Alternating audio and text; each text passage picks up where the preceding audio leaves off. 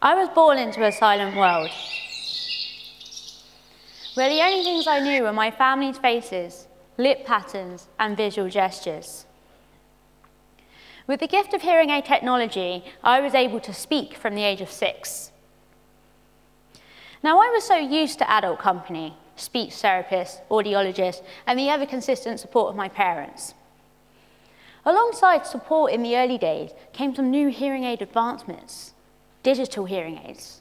So at the age of 9, with these new digital hearing aids, there were a lot of new firsts, new experiences.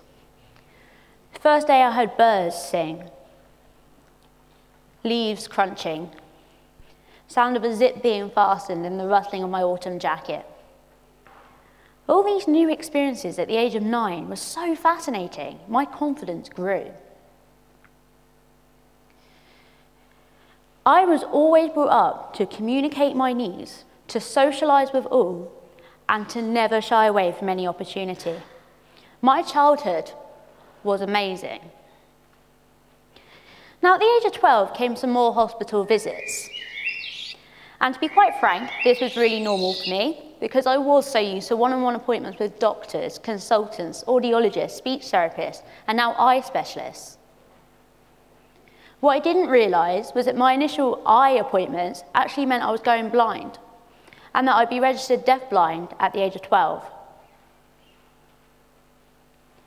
The day this hit me was one day I was sat in my mum's car in the front seat and mum was driving, and she said to me, "Can you see me?"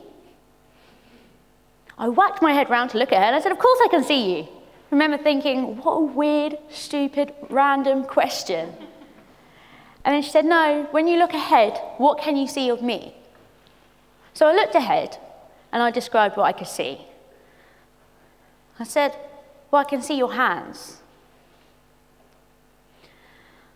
I was 14 at the time, and I remember thinking, something is not quite right, because I looked round to find my mum's face, and it was hidden, but from what I could see, her face had gone red and her eyes were wet. What I later discovered was my parents found out I had Usher syndrome. Usher syndrome is the most common form of congenital deaf blindness, a combination of deafness with the onset of retinitis pigmentosa, a progressive blindness that robs of peripheral vision. The word blind haunted me for a while then,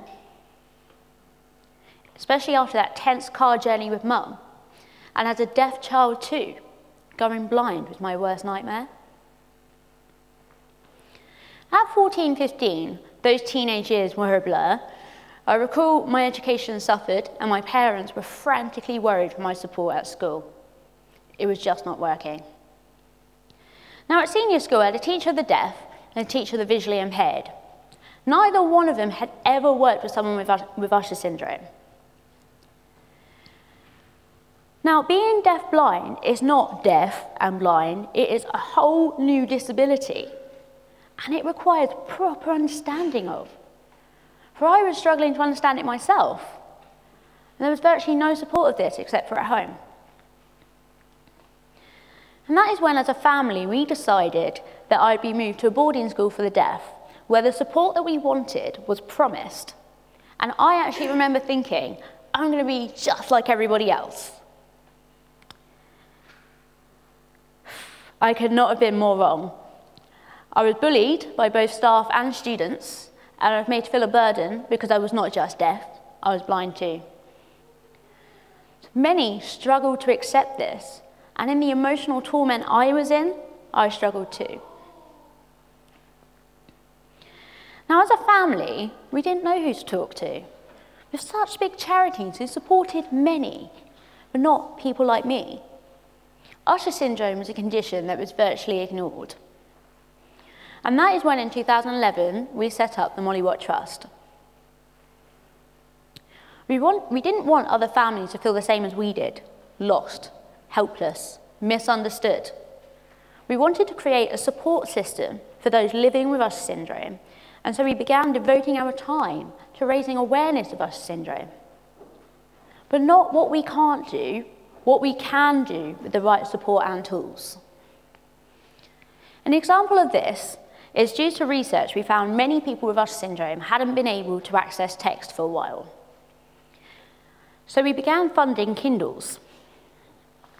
With every Kindle we funded, we asked everybody to blog about their experiences. There is one blog that always sticks with me. This young, single mum with Usher syndrome, with her new Kindle, with the ability to change contrast and text size, for the very first time, she could read her children a bedtime story. This humbles me to this day. Such little things like this make such a huge difference to people like me. Now, I feel my story needs to be told because I am not unique. I am a patient, not a condition, and I know myself better than anybody. I need to be listened to by you because my story is an education I'd like to share with you. I would like people like myself with life-changing conditions to be a part of your ethos in treating patients. I would like NHS professionals to consider how technology has changed, not just in my lifetime, but in theirs since qualifying.